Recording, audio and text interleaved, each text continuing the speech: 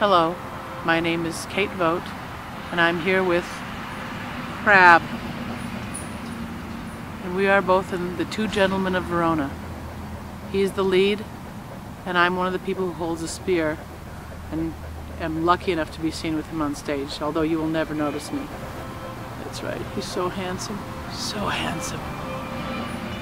This is Crab, or Picasso as his real name is, and I don't know what our friendship is. All I know is that I have to drag him on stage, and sometimes I go on walks for him, but he really takes me on walks.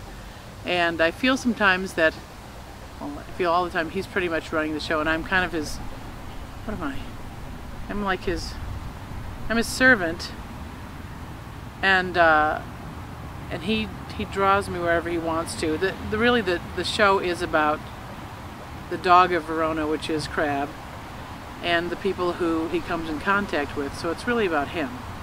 So I go out and blather some words, but nobody ever listens to them.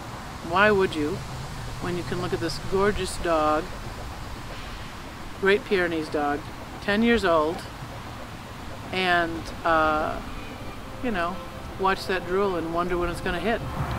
We're going to do this scene during intermission where we are in the lobby together, and I think people will be able to come up and pet him. So as they get beer and are stuck in a really long bathroom line, which is a treat in the Elizabethan, they'll be rewarded by being able to listen to a scene that happens around the bathroom lines, the women's bathroom lines, and the booze line, so they can pet the dog while they're waiting for their drinks or going to the bathroom. So I can't imagine anything that people would enjoy more.